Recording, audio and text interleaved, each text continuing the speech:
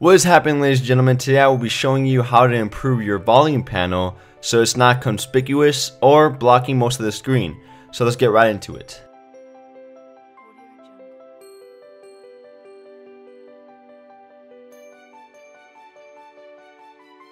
So before I even begin showing you how to do this, I wanted to let you know that you do need root.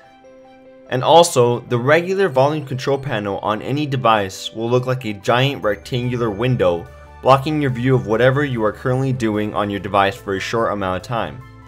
Especially when you expand the control panel to view extra volume sliders such as ringer, alarm, or media volumes, it practically takes up the whole screen just to see if you can customize every single volume slider. So I have a different way of displaying the volume control panel when you decide to change the volume in any setting. In this method, the volume control panel appears over the system status bar and won't bother you in anything that you are doing. When you need to expand the volume control panel to display more volume sliders, just tap the area just below the volume bar and this will auto slide out the volume tray.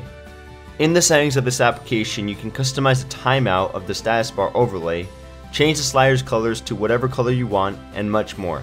I almost forgot to mention this, but this application is only free for 14 days and you can give it a try during those 14 days and use every single feature, but afterwards you will need to pay $1 if you want to continue using it.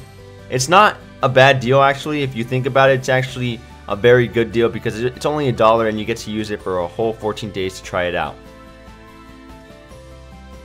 Now this is an Xposed module and it will only work if you have the application called Xposed Installer on your device. The module can be found in the Play Store and the download section of Xposed Installer named StatusbarVolume.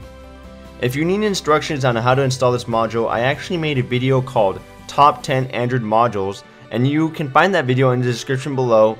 In that video I instructed the viewers on how to install modules, so go check that out if you want to use this volume panel on your device and you don't know how to install it. Go check out that video. So check this module out. It's called StatusbarVolume. It's very simple to use yet very effective and very useful. So thank you guys for watching this video. Go ahead and hit that thumbs up button if you thought this video helped you out a lot. Go check out our social media pages, Facebook, Twitter, and Instagram, and I will see you guys in the next one. Kapow!